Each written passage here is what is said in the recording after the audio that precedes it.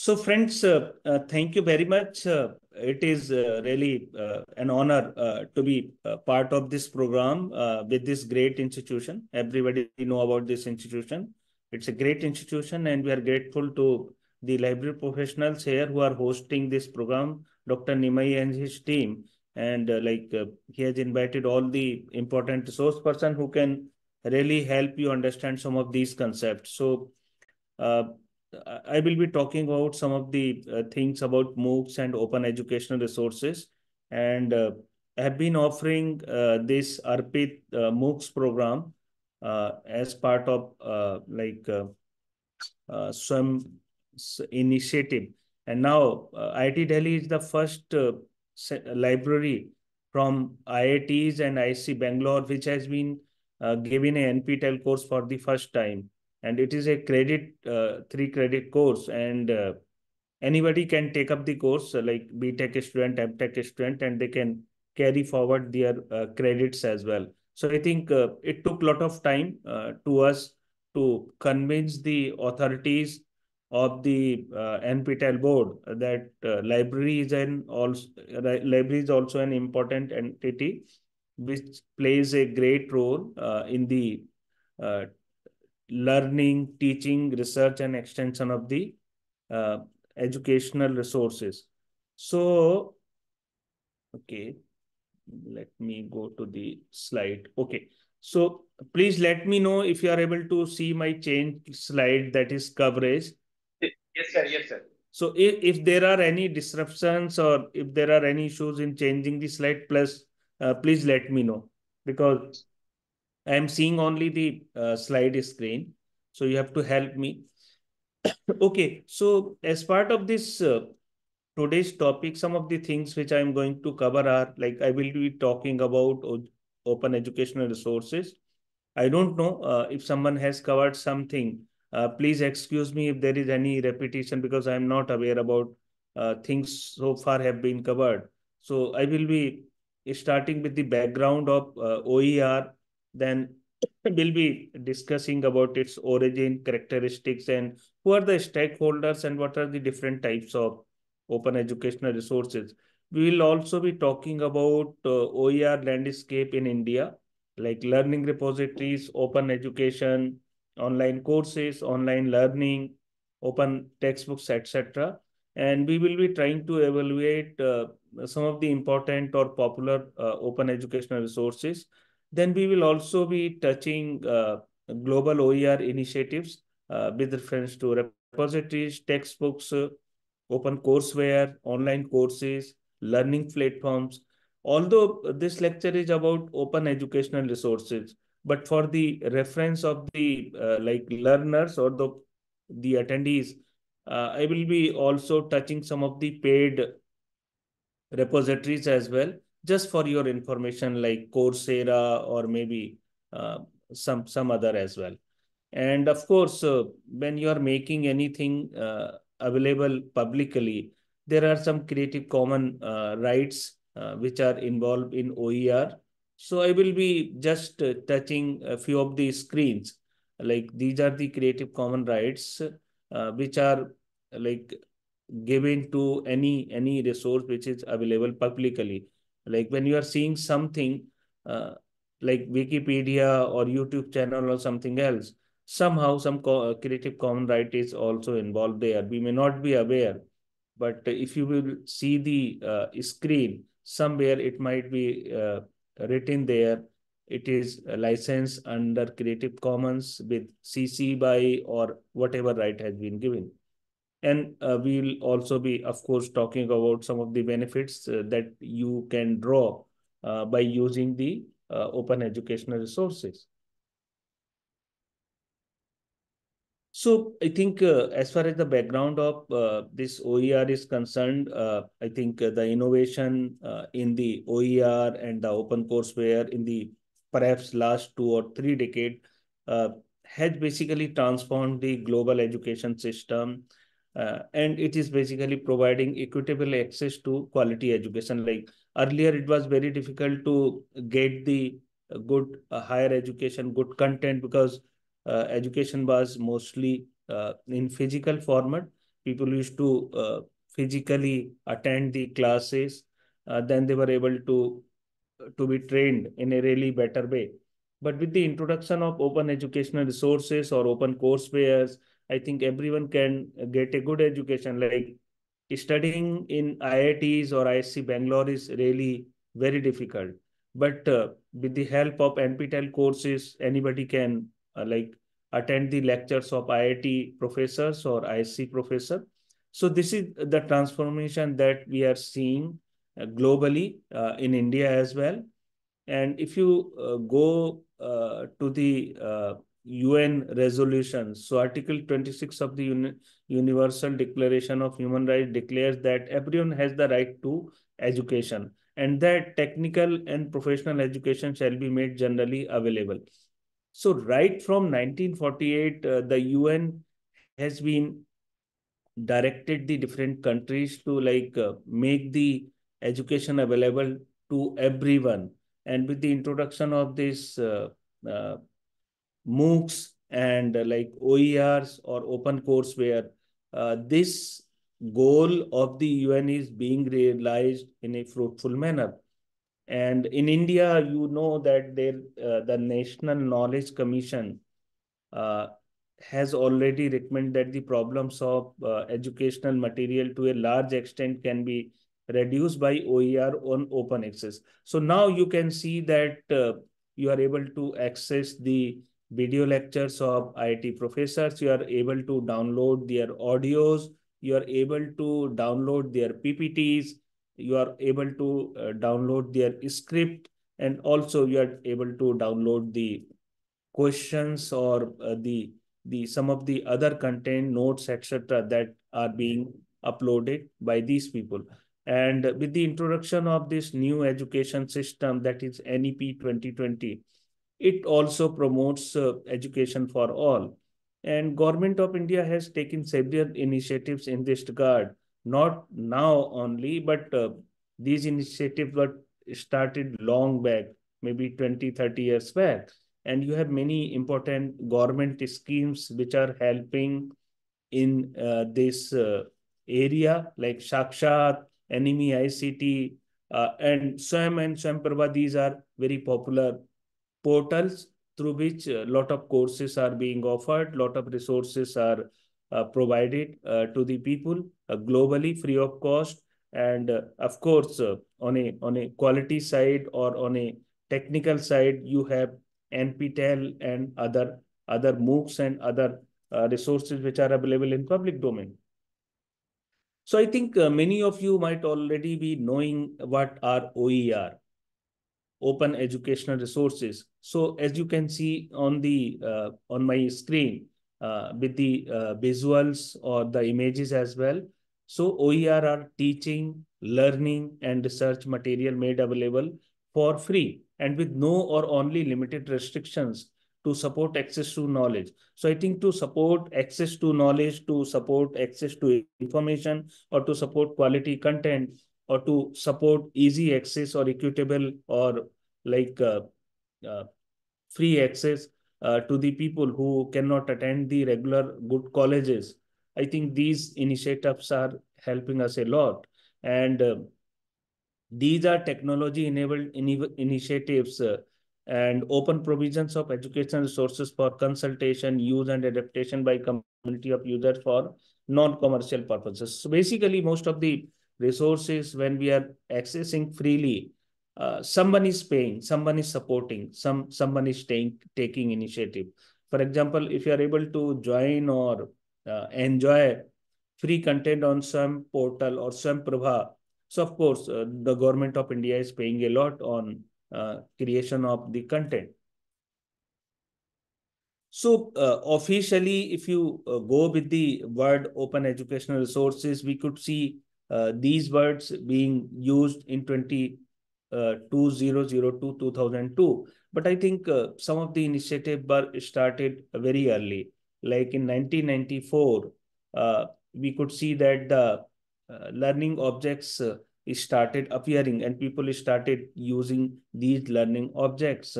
Then we could see further development in 1998 with the open content.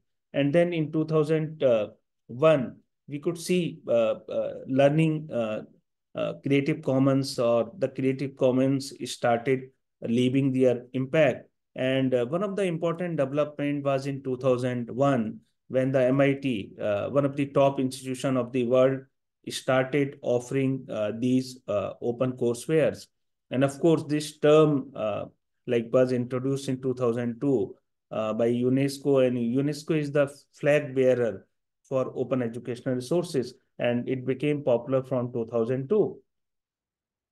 To understand further what is OER, so we need to understand what is not an OER. So if you like to see this table, it says what is open educational resources. So open educational resources are openly licensed, they are freely available, and they are modifiable as well. It means you can modify as well. As far as the other related terms are concerned, like free online resources under all right reserved copyright, sometimes they are not openly licensed, but of course they could be freely available and they could not be modifiable as far as the rule book says. And materials available through the university library, of course, they are not openly licensed. They may not be freely available. Sorry, they may be freely available because anybody can come and like explore. But of course, you cannot modify. And as far as open access articles and monographs are concerned, I mean, there is not 100% freedom as you have freedom for OER. So I think with this background, you may be able to characterize, you may be able to understand what are the important features of OER. So as far as the important features or characteristics of OER concerned, if we can divide these characteristics into few of the categories like digital content, open license, conditions, freedom to or low cost. So as far as the digital content of OER are concerned, you can uh, uh, do the free distribution. These are easy to customize. And as far as the open license is concerned, you can retain, reuse, revise, remix, or redistribute as far as the content creators are concerned. As far as the conditions are concerned, of course, you can use the open licenses or Creative Commons licenses like attribution, share alike, non-commercial, no modify. So there are basically 6 type of Creative Commons licenses which may be applied for these open educational resources or MOOCs as well. And you have a freedom to access, copy, use, modify, adopt, or redistribute depending on the conditions or the licensing of the open access content. And of course, as far as the cost is concerned, so the open access content or OER, these are almost free to use. You are free to use. You can use it just using your devices and your connectivity. But of course, sometime uh, you need to pay some amount for appearing in the examination. For example, if you are if you have joined my our NPTEL course, which is offered by me and Dr. Mohit Garg with my IIT Delhi library team, all are resource person from IIT Delhi. So you need to pay for appearing in exam only, which is conducted by NTA, perhaps 1,000 rupees or so. Otherwise, accessing the content, joining the course, even attempting the assignment, everything is free. So it is not like Netflix or Amazon Prime, where you are trying to access the content, whether movies or series, and you are paying something. You need not to pay anything as far as access is concerned. There is no subscription charges. But of course, for exam or for certification, you need to pay a little bit money, which is sometimes reimbursable as well. So I think you understand who are the stakeholders of these OER or MOOCs. Like stakeholders are the people who are creating the content, maybe faculty members and staff. They are like creator of the content and they are user as well. Then there are civil society organizations which are creating and using as well. Then there are bookstore and textbook publisher which are helping making the content available. Then there are educators and librarians, people like us, who are not only sometimes creating the content, but they are helping people to access those content, to enjoy those content, like this lecture, which is being organized by Visva-Bharati. So I think they are doing a good job by making some of these concepts popularized. So the people who are attending today's lecture, of course, will share their thoughts with their other colleagues as well. And this is how these things become popular. And there are administrators and policymakers as well. But of course, the biggest consumer of the or the stakeholder of the open source content or OER or MOOCs is students. So, of course, as far as the purpose is concerned, the purpose may vary from person to person. Sometimes we are attending the courses because we need to fulfill some of the requirements for as part of our career advancement scheme, or we want to transfer our credit by attending some courses, or also like we want to learn some of the new concept without paying anything. So the purpose of the OER is basically teaching and learning, and may include research as well. OER provides a strategic opportunity to improve the quality of learning and knowledge sharing. And to create and share educational content is one of the biggest goal, because once you have created the content, those content will remain in the repositories and people can use it. I could see that some of my arpit videos have been seen more than 5,000 times, the lecture which have been delivered on different topics. So I think they will remain in the repository, and the people will continue to use those. And these provide open access to high quality digital education material. When you are recording the content in a professional studio as part of your Swamprabha program, or maybe some Swam courses. So I think the quality of the content is not only good content wise, but the production quality, the video quality, the voice quality is also good. And these are, of course, freely available in public domain, so everybody can use it. Even the people who are not from India, they can also enjoy. And generally, there is no legal issue, and one can use it or share it as well if these are in public domain. So these are 5 important R of OER, which are known to everyone. Like one of the important component or R of OER is retain. You can keep the work forever. Once you have created work, you can retain it forever. You can reuse it for your own purposes and for the purposes of public good. You can revise it. You can adapt, modify, or translate the work, and you can remix, you can combine it with other resources to make it new work, and you can redistribute this. You can also redistribute it, and this is how I think some of the things, and this has become very popular. Like 5 hours of OERs are generally asked in the question in the selection committees and some other places as well. So I think we generally talk about OER and MOOCs, but sometimes we are unable to make out like what are the different types of OER.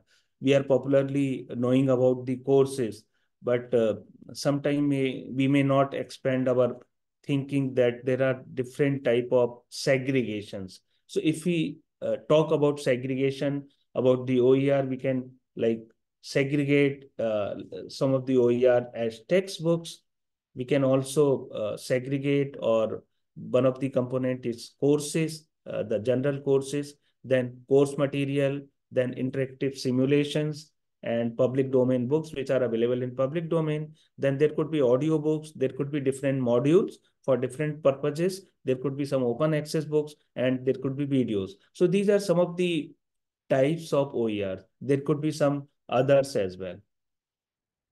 Okay, so as far as the OER initiatives are concerned, different initiatives have been taken in different ways. So these are some key types of open educational initiative, not by the name of organization, but by the type. For example, some of the open textbook initiatives uh, includes like digital textbooks flexible textbook format, individual plus team authored content, and author contributed mainly at a college level. And then other key type is open course repositories. So these repositories may include multimedia full courses, mixed media, or maybe some managed team development or some other instructor guidelines. And another type could be open object repositories, which may include individual learning objects or maybe author contributed content at all levels or some other instructions as well.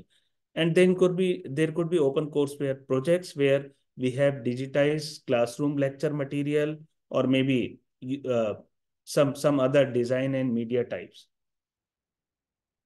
So when we think about global OER, so as I discussed in few of the previous slides, so there could be different type of segregation. Like we could divide these type of content under OER repositories, under open access textbooks, under open courseware. So here we are talking about specific like institutions in specific type of like organization which are offering these type of OERs internationally. For example, if we talk about OER repositories, so there are many popular OER repositories like Merlot or Oasis. So we will be discussing in detail about these repositories or like open textbooks, for example, like Open Stacks or Milne Open Textbooks or open courseware offered by MIT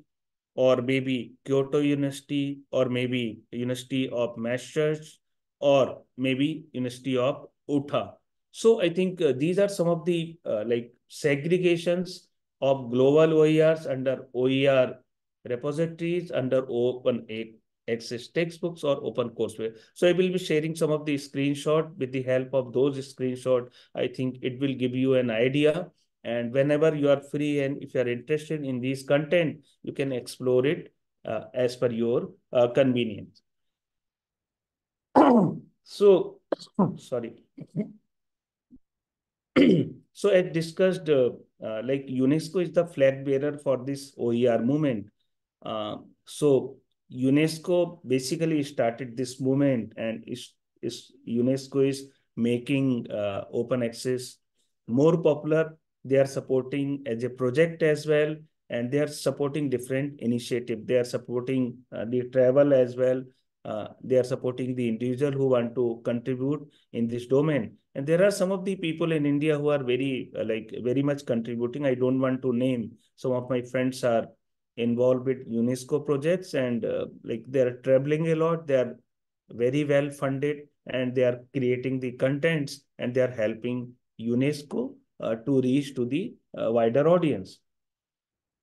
So I think this is Visva-Bharati main page, and this is very important project by the Wiki Media Foundation, and it is devoted to learning resources, learning projects, and research for use at all levels. The content created under this project are very popular, and this is the main page of the Visva-Bharati.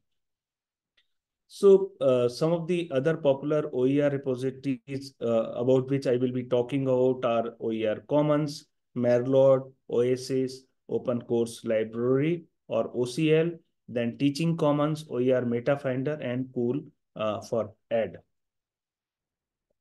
So as far as the one of the important OER repository is concerned is OER Commons, and it was launched in 2007 by Knowledge Management in Education, ISKME, and it includes all levels of learning materials from content providers ranging just 2 months. Yeah. So it includes all levels of learning material from content providers ranging from university to public domain. So it has content which helps the universities and the student directly from its website. And this is basically the landing page of the OER Commons. And you can see here that they explore, create, and collaborate as far as the open access content is concerned. Another important repository is Merlot, and it was started in 1997. It is a very old repository by California State University Center for Distributed Learning. And it is a curated collection of free and open online teaching, learning, and faculty development services. And it has a lot of content. Now it may be having over 1 lakh learning resources. And the beauty of this project is that it reviews the content to check the suitability for retention in the collection. It's just like your weeding out project in the library. So whatever content have become outdated or are not required, those contents are removed by the Merlot repository.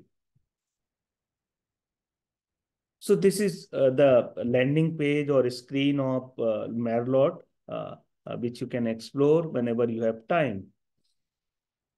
Another important project is Oasis, and it's basically education search tool developed by SUNY Genesco's Milne Library. So the library people, the librarians there in Milne Library have contributed, and it includes almost all type of material like textbooks, courses, course material, different modules, audiobooks, etc. And this is the the screenshot, the landing page or the first page of the Oasis when you will be logged in.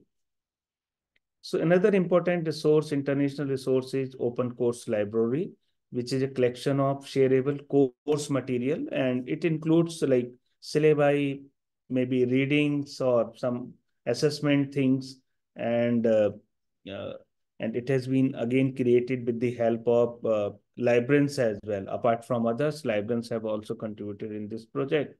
And these courses, OCL courses and materials have undergone testing for accessibility and have been designed using industry standard quality rubric. And this is the landing page of this open course library. So another important component internationally is Teaching Commons, which brings together high quality open educational resources from different leading colleges and universities. And it includes content like textbooks or other multimedia materials. And educators and researchers can use the Teaching Commons to discover teaching materials, adopt content for their courses, and they can create and share their own work as well. And this is how it looks like, the Teaching Commons.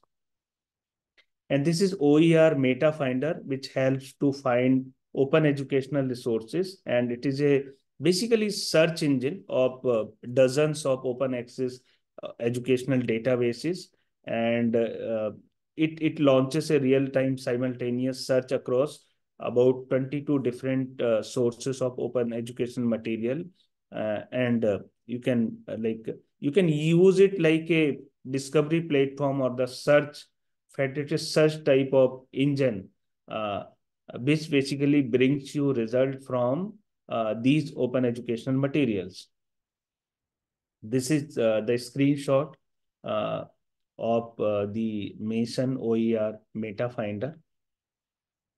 Then another important one is School for Ed, and it provides access to free and open e-textbooks, course material, online courses, open access journals, and articles. And it provides the high quality, affordable digital open textbooks. And it is also known as California Digital Open Source Library. So I think librarians are contributing a lot in these effort. It is not only the faculty members or the IT people who are like helping in creating the content, but librarians uh, are always ahead of others. This is the landing page of Cool for Ed. Now we will talk about open textbooks, which are also part of this lecture. So I think most of you might be understanding what is open textbooks, and if you're not, then you can see that open textbook is basically a textbook license under an open copyright license and made available online to be used freely by students, teachers, and members of the public. These are basic questions which are asked in you from you in interview boards as well, like what is the difference between open textbook or a normal online textbooks. So these open textbooks are created by educators, reviewed by educators, contributes to successful learning outcomes. An open textbook is basically adaptable. An open textbook is structured and is shareable as well. So these are some of the sorry. So open textbook, these are some of the examples from the open textbooks, like Directory of Open Access Books, which is very popular, like Directory of Open Access Journals. Then others are like OpenStax, Milne Open Textbooks, Open Oregon State Open Textbook, Sailor Academy Open Textbooks, Free Textbooks, BC Campus Open Ed. So I will be sharing some of the details of these open textbook sites or repositories or service providers. So one of the important component under open textbook is Directory of Open Access Books. And it was established by OAPN Foundation in 2012 in close cooperation with the Directory of Open Access Journals, and DOAB indexes and provide access to many scholarly peer-reviewed open access books and helps user to find trusted open access book publishers. And it has lot of I have mentioned figure 62,000, but it could be more as well as of now peer-reviewed books. This is the landing page of the Directory of Open Access Books. Another important one is Open Access, which was started by Rice University in 1999, and it has high quality peer-reviewed content, the textbooks, which are absolutely free online and low cost to print as well. So this is the landing page of the OpenStax CNX website.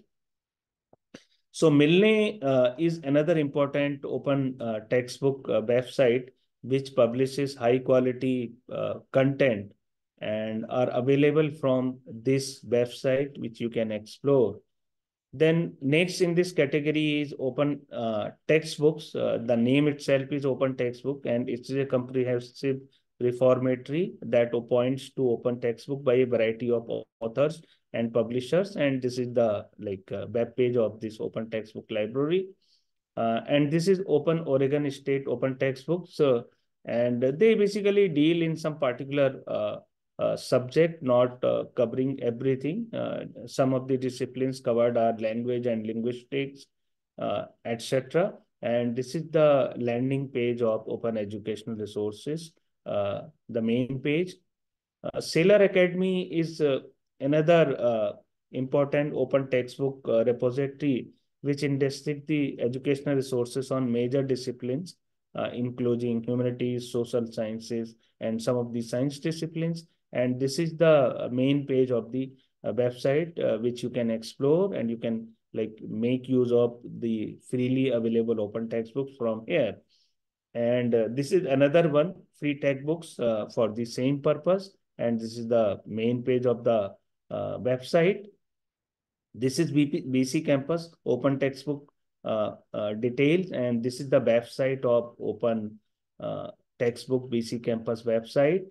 And this is the EdTech Books website, which provides you textbooks basically, and they try to reach to larger audience on the basis of their content. And this is the page, how it looks like.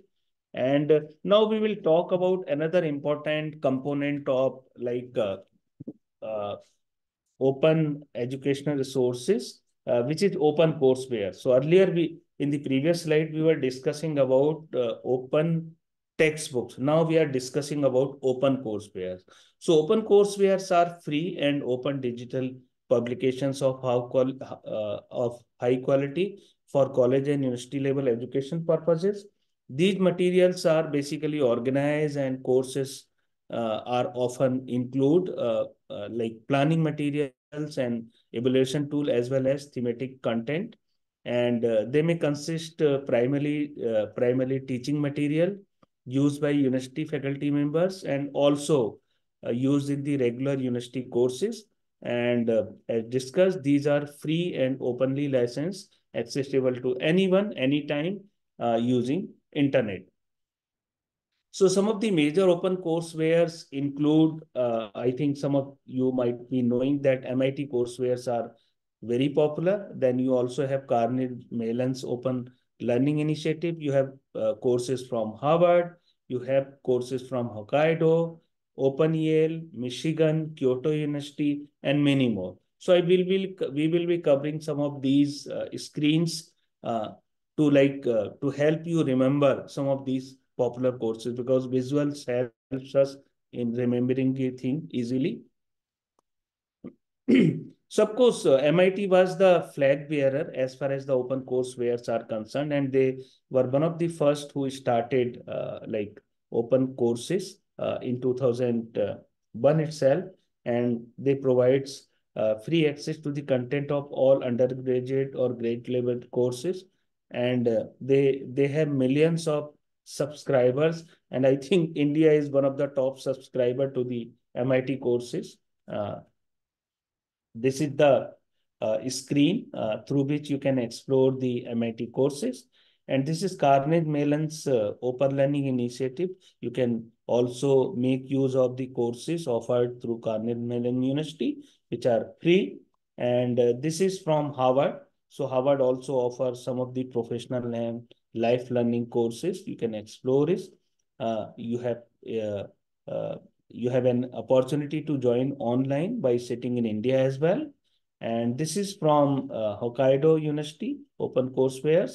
And this is from Yale. And this is from Michigan. This is from Kyoto University.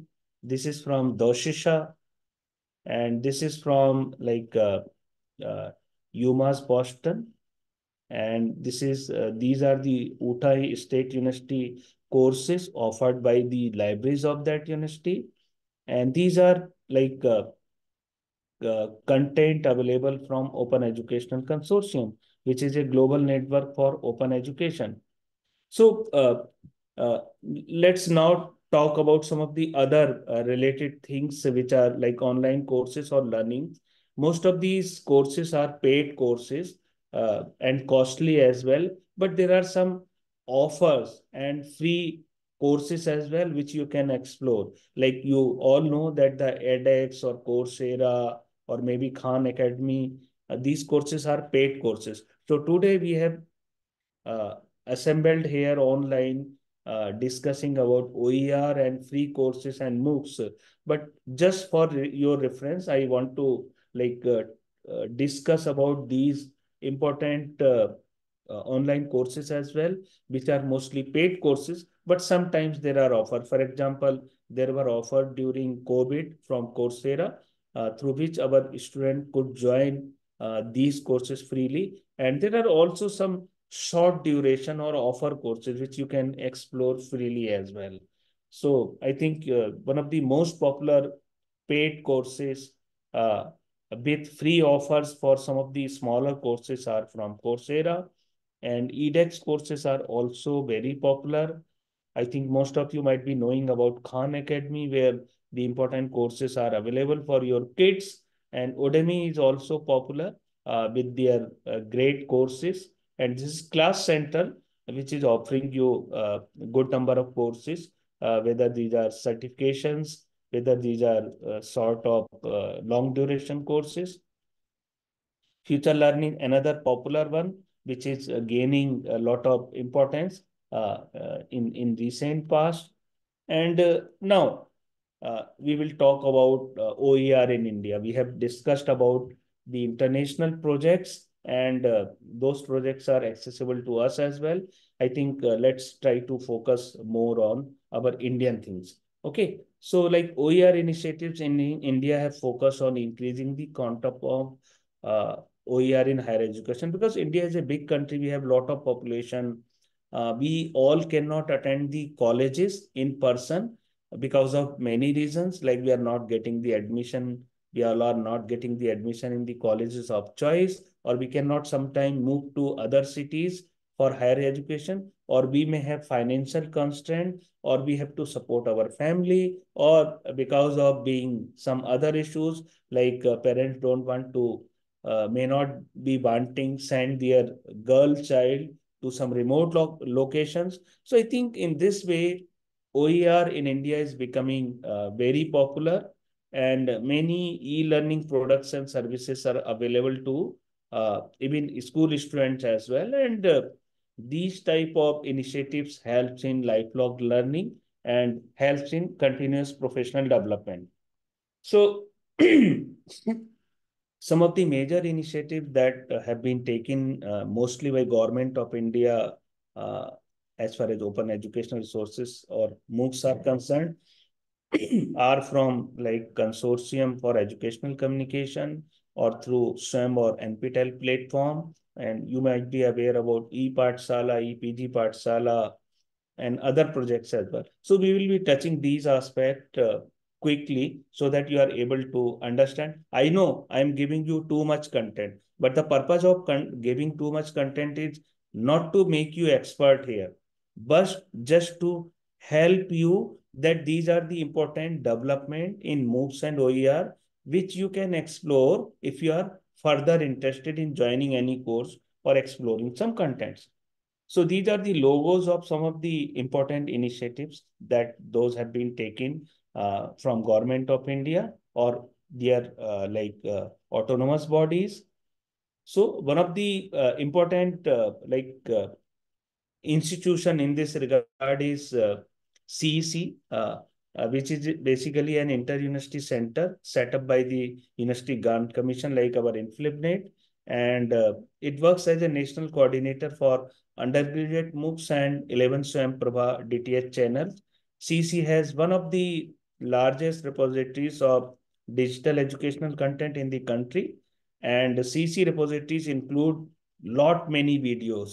Now it could be more than 50,000 video programs, and 24,000 e-content modules, and it provides access to lot many resources for all the disciplines, whether it is humanities, social sciences, or maybe engineering and technology. So this is the website of Consortium for Educational Communication, which is basically a, you can say, flag bearer or a coordinating agency for different type of courses.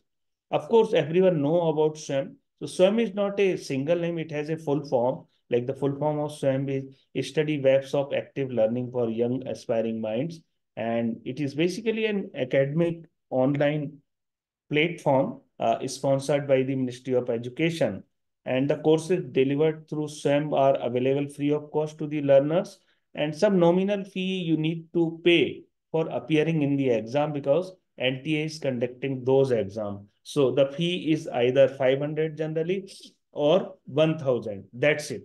So SWAM have many coordinating center at a national level for different type of courses like AICT, NPTEL, or UGC. So this is the main page of SWAM, which is offering all the courses, whether these are ARPIT courses or NPTEL courses. You can see the logos here. Uh, just me, yeah, pointer. So you can see the logos here with who are participating in different type of uh, these programs. Important institutions like AICT, CC, IGNU, IIM Bangalore, NCRT, National Institute of Open Schooling, NITTR, NPTEL, which is coordinated by IIT Madras, and then UGC. So see, this is the landing page of SWAM program. And from here, you can search different type of courses. You can search upcoming courses, you can search ARPIT courses, you can search NPTEL courses and other courses. Being in IIT Delhi, we are like more concerned with NPTEL, and it is basically a program which was started by 7 old IITs and IC Bangalore. It is basically a group of 8 great institutions, and they provide certification for students. And the credit the students are earning, those credit can be transferred in their regular courses like BTech, MTech, MSR, PhD, etc. And it has lot of content, and there are a lot of viewers of this course as well. This is specifically the NPTEL's landing page, which the screenshot I just took today itself. And these are some sort of certifications or the type of certificate that the NPTEL is providing on completion of the course with proctored exam conducted by the NTA. And this is e-Pathshala. I think you might be aware that e-Pathshala is a portal or app developed by the one of the unit of the NCRT. And it includes textbooks for class 1 to 12. It has audio visual resources. It has other content as well. And this is the website from where you can access the e-Pathshala content. This is not EPG Pathshala. EPG Pathshala is a different portal. So you can access the content of e-Pathshala through app. You can download the app from Google Play on your Android device. And this e-Pathshala program content are also accessible through another important app, which is a government app through which you can use different resources, which is known as Umang. So Umang is a general app which can help you explore the content of e-Pathshala as well.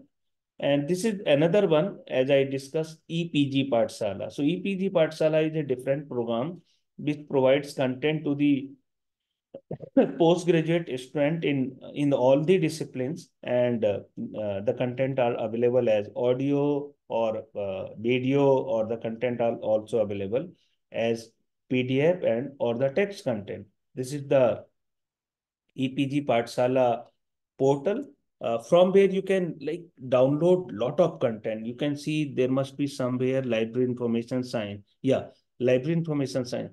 So 395, you can say lectures are available in library information science as well for BLIS, MLIS students, or for those who are like who want to update their knowledge, who want to explore content for the library professional who are serving as well. So we all have contributed in this program when this was started. So our lectures are also available in EPG Pathshala. So another important repository of open education resources is again from NCRT, which is known as NROER, and it has some other type of content like some e-resources or some other audio, video, visual or images as well. The number is also good. So this is the like landing page of that repository. So Diksha is again another important program from the NCRT, and it can be accessed by learners across the country in different languages. Currently, we have over 18 plus languages. So if you are not able to understand content in English or Hindi, you can understand in Bangla, you can understand in Tamil, Telugu, or some other languages. So this is the website of Diksha.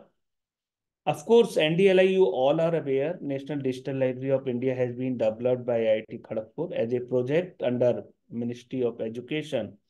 And it also offers lot of content in public domain. It has more than 70 different languages from a variety of disciplines, and it goes almost all the important languages and subjects, and you can explore openly accessible content from NDLI as well. So this is the website of National Digital Library of India, which you can explore for some of the content, or at least they have provided hyperlinks to other resources of the different institutions of the government of India through their search window. Of course, NCRT platform, apart from providing different type of content, if your students are interested in like exploring the school content, then the textbooks from class 1 to 12 are available here in all the three important language, Hindi, English, and Urdu.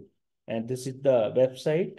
of NCERT, providing textbook in PDF format from class 1 to 12. So if your son or daughter is not able to have the physical copy of a book, you can always download from here. You can get it printed as well for study. Swamprabha is another important entity, which is a group of basically 34 DTH channels. So your lecture is recorded on a particular topic and that is uploaded, that is broadcasted on the channel, DTH channel, and that remains in the repository as well. So apart from seeing on the DTH channel of the television, you can later on explore through the website as well. So I'm happy 10 of my lectures on different aspects of library information science have already been broadcasted and they are accessible from the repository. This is the website from where you can access the video lectures of all the subject experts. E-Gyan course has a very important component. Like if you want to prepare notes, if you want to prepare some paper, something else, so then you can visit the E-Gyan course and you can see the content of BELIS, MLIS, PGDLN, etc. For library science on the repository. You can download those, you can consult those. And I think IGNOU's content for teaching, research, and extension are one of the best. If you are teaching BLIS, MLIS, or some other library science courses, I think this is the website from where you can get the relevant content. And this is the web page of eGyan course. There is another project known as OSCAR. The full form is Open Source Courseware Animations Repository, which provides a basically learning objects. And these learning objects are in different domain, but especially focusing on science and engineering at the school level. And student and teachers can download these and use it as well. This is the website. Then earlier, the open schooling was known as a schooling body, so which has expanded its scope, and it is known as now National Institute of Open Schooling, and they provides lot of content, which are basically self-learning materials, completely covering all the different aspects which are important for the kids, for the student up to 10+2 level. And this is the web page of that National Institute of Open Schooling. Okay. And then another important component is FOSSEE, that is free, library, and open source software for education project. And this promotes some of the important component in the open access mode with the help of Ministry of Information and Communication Technology. And it helps improve the quality of education and research. And a lot of important proprietary or other things have been explored through this portal. And this is the website of this FOSSEE. Then apart from general institution or the institution which are offering for the whole nation as a central body, the individual institutions are also offering different type of courses. For example, I've taken few example from Indian Institute of Technology, Delhi, where I am working. So this is the website of our Educational Technology Services Center, through which we are offering different type of courses. I offered ARPIT course using ETSC services. Now, IIT Delhi Central Library is also offering another course on open source or science communication using this center only through the NPTEL platform. So this was my earlier course known as ARPIT, Emerging Trends and Technologies in Library Information Services. So I offered 2 editions of this course, and every time I was having more than 3,000 learners. So this was possible with the help of this center, this institution, like ETSC cell of IIT Delhi, where these courses were produced and then were offered through the SWAM platform.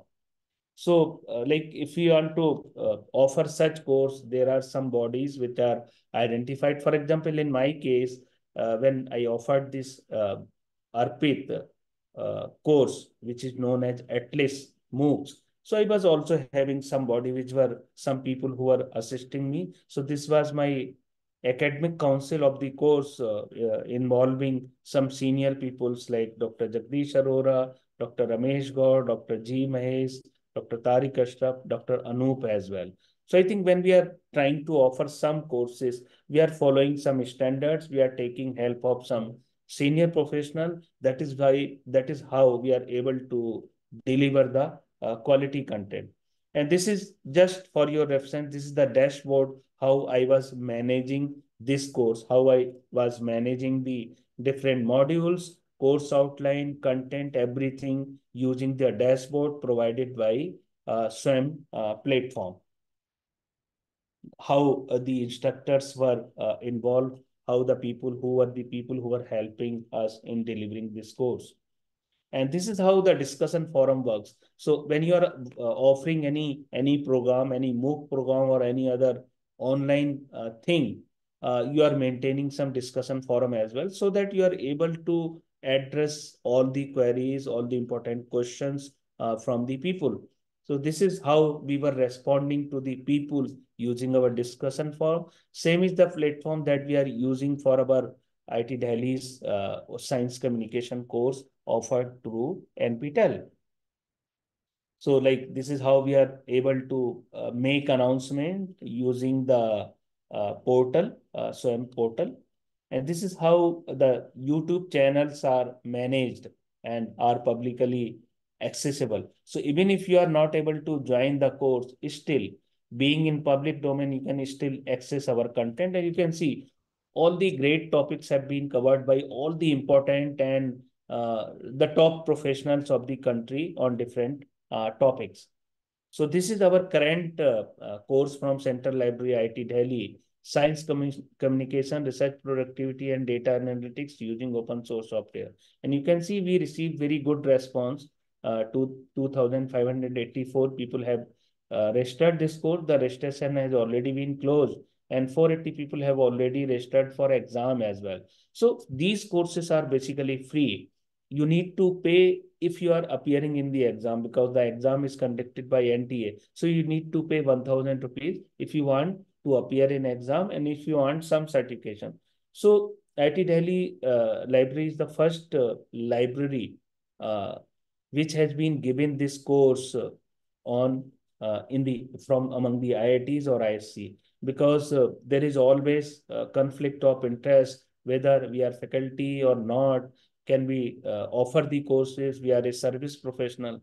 So there were a lot of communication, there were a lot of objections, whether this course has been cleared by Senate or Academic Council, or whether this is the course which is already offered in some form. So after like 1.5 years efforts, finally this course was approved. Now this course can be taken up by any person in ITs as well, like BTech student, MTech student, MS or PhD student. So this is for IIT Delhi Central Library, this is a proud moment that we could get this course, and anybody completing this course in our institution as well, they can take their 3 credit forward. This is a 3 credit hours course. So I think even if you have not joined this course, that's okay. But if you are interested in the content that are offered through lectures, PPTs, and the text as well, then of course you can visit the YouTube channel. You can listen to the lectures. You can download the PPTs. You can download the text content that is freely available. But of course, you cannot access the assignments. You cannot access the questions because you have not joined. Joining was free, but examination, you have to pay 1,000 rupees.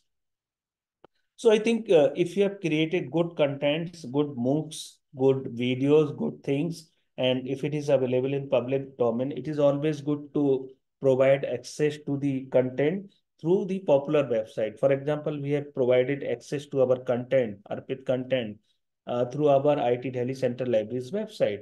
Here you can see. So you can directly go to the video through these links. You can download the PDFs as well. So I think there are about 44 lectures as part of this Arpit course offered by IIT Delhi Library. So I think if you want to update your knowledge on any topic, if you want to prepare a paper, if you want to prepare for the exam or maybe for interview, I think you will find all the important lectures delivered by all the great persons and which are available here. So you can explore these free resources. Okay, so these are some of the other relevant projects which are like popular globally. For example, you might be knowing about interactive Internet Archive or Project Gutenberg. Wikipedia is again a very popular, like openly accessible content provider. Creative Commons and Hathi Trust, you are also aware. Million Books Project is also very popular. So these are some of the other globally acclaimed project which you can explore for updating your knowledge, or you can take advantage of all these resources. Of course, when it comes to OER, then comes to Creative Commons as well. And it is basically an international active non-profit organization that provide free licenses for creators to use when making their work available to the public. So when you are making your work available to the public, generally some Creative Commons right is attached to that. Either you are using the symbols or you are using the words like CC by, CC by SA, CC by ND, and something like that. And this is the website of the Creative Commons official website where you can explore all these content. So I think you might be aware that these are the Creative Commons symbols. Like the first right is CC by, and the last one or the toughest one is CC by NCND. So starting from here, it gives more freedom to make the content accessible and to reuse it. And the last one, CCY, NCND, it restricts some of the freedoms. It restricts some of the misuses. Okay, so these are all the description of different Creative Commons right. Like when you are seeing what is CCY, you can understand it allows others to copy, display, remix, and redistribute the work as long as they provide appropriate credit to the creator. So these are different facilities or freedom that those have been given as part of the different Creative Commons rights. So if you want to evaluate whether a OER is good or not, you can evaluate on the basis of some of these parameters like clarity, comprehensibility, and readability.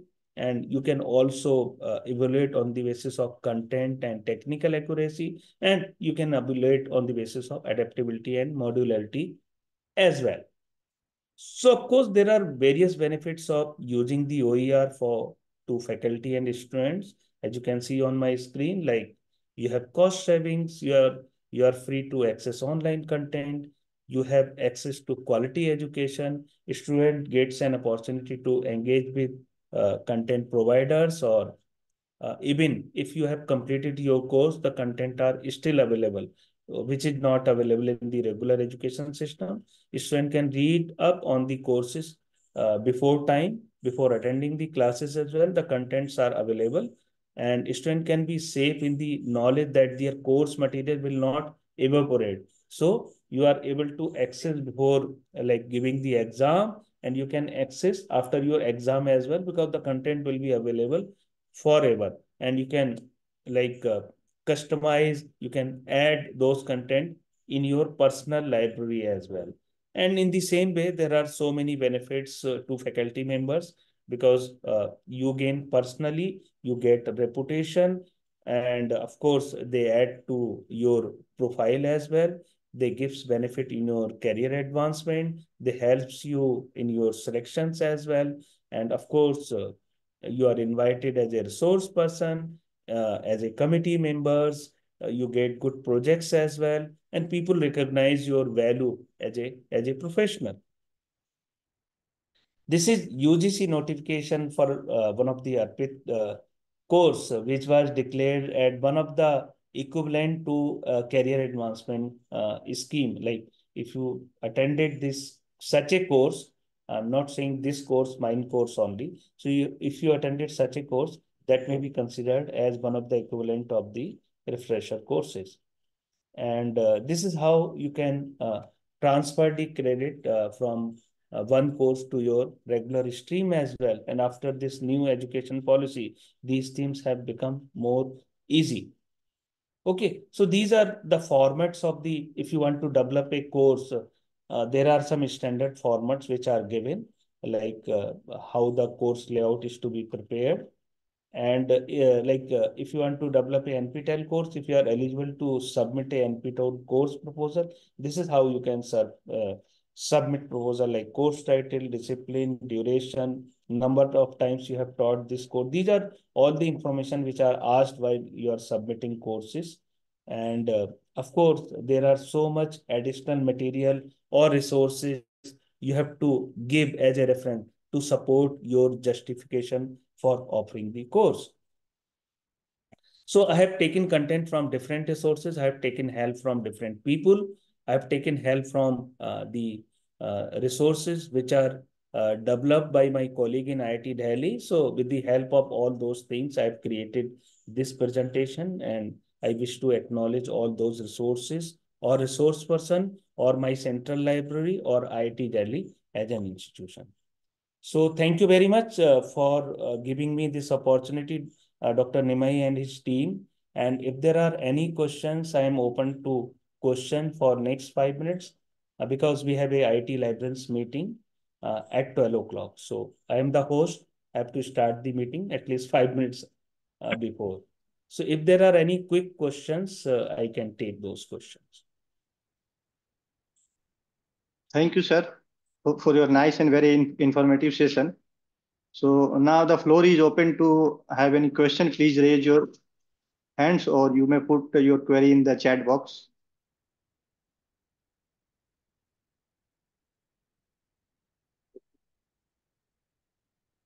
So as far as sharing is concerned, I think this video with slides may already be available on my channel. I have to check it. You can just explore this channel that I have given in the chat, YouTube channel. So I think when the presentation is available in video format, the slides are also visible there.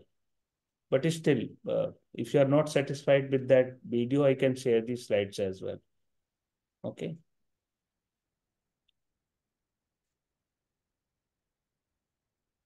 So there is a question, can you mention any publication platform? So as far as the publication platform is concerned, I think it is up to you to decide where you want to publish. There are different type of publication platform, like I don't know what are you talking about. Like there are preprint repositories where you can upload your paper. That is also publication. You can also upload on post-print repositories, and there are open review systems as well, where you can upload your paper and people can independently review and they can post their comments about your paper as well. For example, if you are like uploading something on ResearchGate, uh, that is also getting citations. And as far as one of the top database, Scopus is concerned, they have also started indexing some of the popular repositories, for example, archive, medical archive, bioarchive, etc. So apart from like giving citations, they are also giving you altometric score, like how many people have used it, how many people have downloaded it, how many people have referred it. So I think, Maiti, this is the answer for your question. And if there is any other question, are Coursera courses UGC recognized? I'm not sure. But of course, Coursera courses are like recognized by people. Means if you have done any Coursera course, then you have a lot of value attached to that course. So you need recognition of UGC when you want to make use of that course as qualification for applying to different positions. So Coursera is not offering you a degree course. So I think it is just like a course that you have attended for enhancing your knowledge. And as far as the career advancement scheme is concerned, if it is written like a course of at least duration of 5 days or 10 days, so of course that will be counted. But I can't say about UGC and what type of recognition you are talking about. So I think from chat, I have covered all the question. If there are any further questions, please let me know.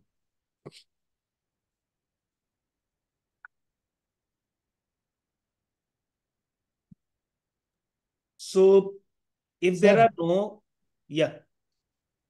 Very helpful presentation, sir. Expressive. Thank you very much, sir, for your information, and request you to share the presentation, sir. Thank you very much, sir. Sure, but please explore my channel first there. I think it should be there. But anyway, I can share as a PPT as well. Just drop me an email. I have already given my email there in the chat. Okay. Okay, sir. Thank you, sir. Thank you very much, sir. Thank you. Thank you. So can you please allow me to leave now? I have another meeting. Sir, I think there is no question, sir. So we can wind up this session here, sir. So, Okay. so I think no question. Thank you, sir. Thank you once again for accepting our invitation. Thank you. Thank you very much. Thank you.